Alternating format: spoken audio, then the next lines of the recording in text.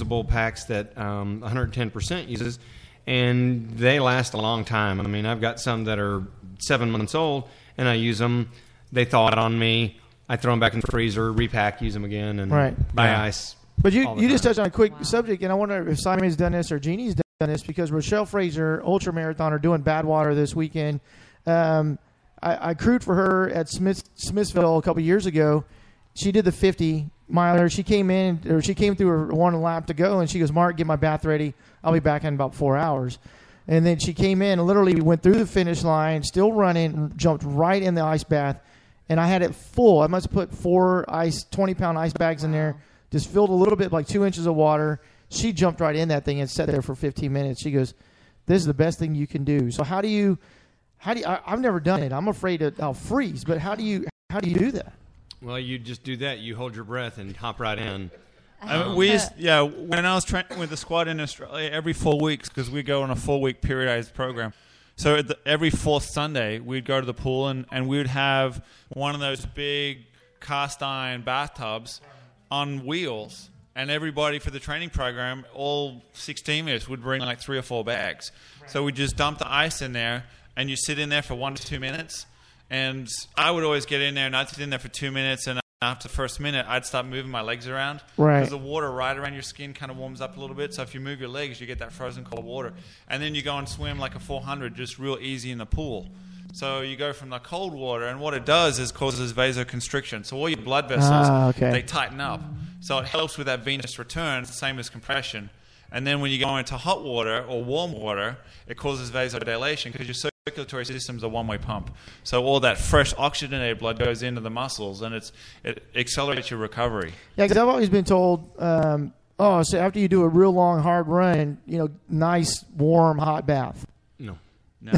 Ice. And then Rochelle, you were saying, go back and forth if you've got access to hot and cold water. Right. Like if you're in the winter, it's great. If you've got a pool, you can go from the hot tub into the pool. Right. And I mean, a lot of, like back in the day, it's not so much now, but sport-specific training facilities, they'll typically have a plunge pool next to a hot tub. Right. And a plunge pool, the water's like 55, or it's cold and it's deep. So you go in the hot tub, and the muscles relax, and you go in the plunge pool, and it shocks your body. It's kind of like getting out of a hot tub and rolling in the snow. Same thing in San Antonio. We don't have snow. So it does the same thing. Now, it doesn't tickle. It can be uncomfortable. You go in there. Yeah, she was sitting in there, and she's like, "Okay, Mark, it's been like 15 minutes." She goes, "Put more ice." I'm going, "What?" She's like, "Yeah, keep doing it." Especially when she did the 223 solo. She came in, and she called like 10 minutes out, and she goes, "I'm 10 minutes away. Get the bath ready." I was like, "Okay." So she came in, everybody's talking to her. She's just sitting in this big tub, like, "Hey, everybody," doing an interview, sitting in the tub, ice all over her, and going, that's got to be freezing and uncomfortable. Yeah, and you want to get as much of your body underwater as possible. Even if you're a runner and just using your legs, well, your circulatory system is your whole body. Oh, yeah. So your arms and your chest, I mean, that helps circulate the blood around. It's not just your legs. So it can also cool down your body temperature, too. Right. Pretty quickly. So, Jeannie, have you ever done anything like that? Simon has been every big race. Great. Yeah, you enjoy it. I don't know. I'm the same as you. I'm just nervous about that initial shock factor. It is a shock factor. Yeah, but the benefit of it, I'm scrolling because I've got a couple of photos. I'm trying to find them, but the benefit of it afterwards, it increases your recovery time exponentially. So, Mitch, I mean, you've done everything a physical body could do: bike race, ultras, Ironman, stuff like that. Where do you see? And I'm gonna go back to this real quick. Where do you see how the sport has evolved from your first marathon in '85 to today? I think that there are so many more people that are getting out and getting involved. I think you see every size and shape at the race today. When I did White Rock my first year, there may have been 1,000 people in it. Today there are 9,000. My first Ironman at Canada, there were maybe 800. Now there are 3,000. You have to register on the day of the race, and it fills up literally in 5 minutes. Yeah, Panama City's that way. Ironman Panama City, if you're not within the first 10 minutes of it going online, not getting in. Right. Well, so back in the 90s, you could pull up to, they had the Panama City. It was a half Ironman. Yep. You could pull up on race day and register. You register in the morning, you can still register for the race and get in. Where today, there's no way. Well, BS Marathon does that, and I knew it's going to happen. The Shiner Half Marathon you guys put on, incredible event. I had people talking to me at the zoo run last night about it because they're going, yes, that last year, and they saw Gary Brimmer and I, the folks posting about it, going, I got to register. I've got to get in that. And I go, yeah, because it's going to full. It's not a hey, come register that day race.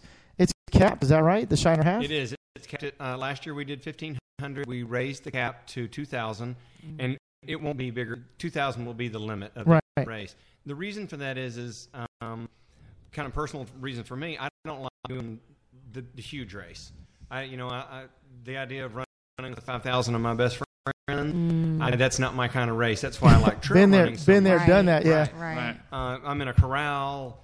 You start out and you can't move. It comes up any kind of slowdown, backs everything up, and you really can't go and run. Well, the Shiner run, it's out in the country. It's open roads. You can run your race without stumbling over anybody. But if you took that race to, say, 4,000, that would change. Right. And so we want to have it. We're going to limit it to 2,000. We had people calling and saying, can we get on a waiting list last year? What we did is we opened registration earlier this year. Our current registration right now,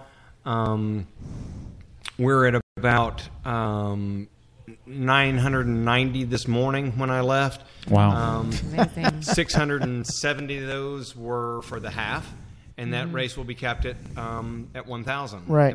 It'll split between actually it's 13 and 7, 1,300 for the half and 700 for the full for the 5K. 5K. Right. Cool. And the thing is, it's going to fill up, and then people are going to be doing the same thing. So we're encouraging them to sign up. It's a great race. You get a lot of swag. Where's the course? The course is in Shiner. It starts at the brewery. Starts at the brewery. At the brewery. Okay. So there's an ice in their keg. We had such a great at that race. I mean, Michelle, my Michelle, not your Michelle. I mean, did Michelle already hire you for that? I talked to that at Shiner last year. She's like, oh, because that was so much fun. I go, for you? I said, I had the brewmaster bring him here. Yeah. The brewmaster's like, here, Mark. I was like, really? You're going to give me another one? Well, this is one we're trying this one. We're trying to get Jimmy the brewmaster to run this year. We have that'd be awesome.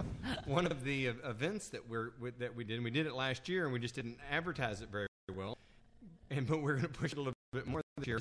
Having a combat division where if you win a pair of combat boots and you win the 5K or the half, and you run it in combat boots, and boot campaign is our beneficiary. Right.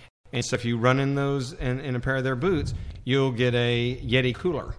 Oh, nice. wow. They're awesome. Last year it was a Yeti 65, right. which is a huge cooler. The thing weighs about 40 pounds empty. And so only out of convenience, we're going to make them a little smaller so you can move them around. They're just those were so big. So we expect this year, again, the boot campaign is our beneficiary there. That's cool. And so they'll be there. They'll bring a bunch of, boots and stuff out there that people can buy. Yeah, they were busy all day. Yeah. Boot campaign last year. I remember that. They were busy all day. Nice. And back to the question real quick was, how has it changed since, like I said, I started running 80. My first half marathon was Maui half marathon in January of 80, I think it was. But sport is evolved. Like you said, now races, everybody comes to races. Right. I mean, now they got color runs, they've got mud runs, they got all these things, but they had, back in the day. But how do you, you're capping Shiner, and there's a good reason for that, because logistical wise, you got to know how many people you're going to have, shirt orders, all that stuff.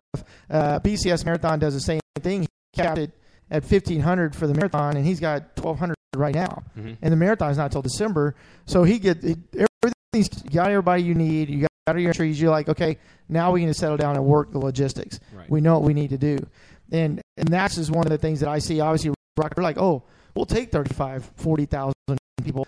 And I'm not saying anything bad about rock and roll. I'm the marathon. I'm an announcer for rock and roll, but when is too much? I think that there is something to be said for that. I think, again, I like smaller races that you can get out and you can run in. Putting together a race and having people come in and do the pre-registration and get it all done makes it a lot easier for the race directors because I can make it more personal. If I know how many people are coming, I can do a better job with my giveaways. For instance, if you get your race bib, I can say Purnell on yours. I can make yours individual, and I can do a lot more things like that, knowing what's coming. I've got an exact for my shirt order. Looking back for shirt orders, looking back when you're talking about the changes from now and then, everybody wore cotton. You saw a lot more. We were talking about earlier. We're talking about bleeding nipples, and you saw a lot more bloody nipples. They didn't make nip guards back then. That's one of my favorite subjects, bloody nipples, by the way. Bloody nipples. And Simon's going to want to throw in a hairy areola. There's something to my tongue. Folks, real quick, not literally. Yeah, real quick, not to cut Mitch off, let's go back to his point, but if you have bloody nipples, go to iRun and get nip guards, because they do make them, and we always talk about everybody. You always talk about it. I'm telling you, I got a fetish with them or something. I'm like, I want to inspect these things. Brought that up. Yeah, right. But no, go to iRun, get nip guards, because men and women have them. But like I said, every major races I've done, have nipples. They've all got nipples. I hope, maybe 3.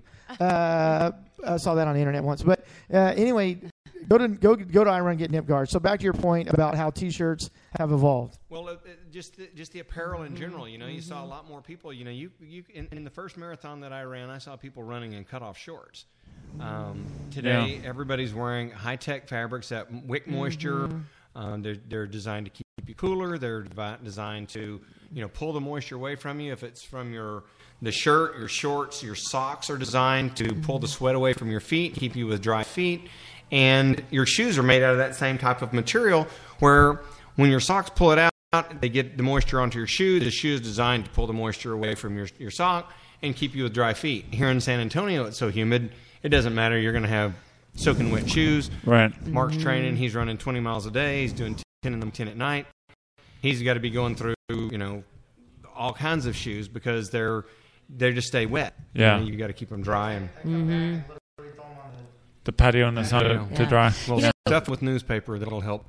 They won't shrink. Talking about like the evolution of the clothing, I do have to put it out there and say that iRun has the absolute coolest, most stylish running and clothes. Cutest. That's what I'm saying. Stylish. The fabric. I look at this stuff and I'm thinking, literally, I bought a shirt there that I promise you I wear out to dinner and to the movies all the time, because it's supposed to be for young running, but it's so cute. So we'll go run, and Monique sees me, and she looks for Michelle. Show. That's what we need. She looks at Michelle, and she's like, "Come here, I got some new stuff to show you." And I'm like, "Stop right now! Do not show Michelle any cool things."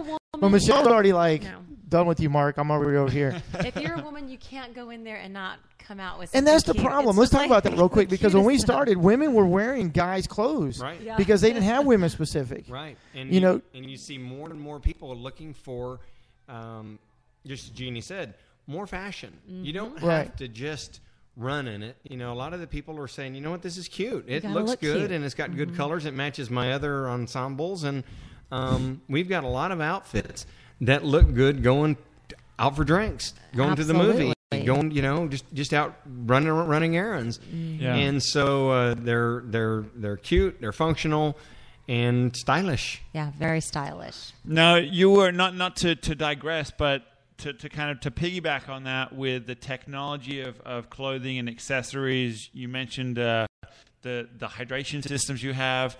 All of that's going to be really important for a race that you guys are coming up very soon, Too Hot to Handle. Mm-hmm. Plug that a little bit. Tell us a little bit about that. I mean, it sounds like something like you're going to be just baking in the oven. Like, how long is it? When is it? How can people find out about it? The Too Hot to Handle, this is our third year here in San Antonio. It's been going on for about 15 years in Dallas. Again, our third year, it's at Bernie City Lake. It's this Sunday. It's July 14th.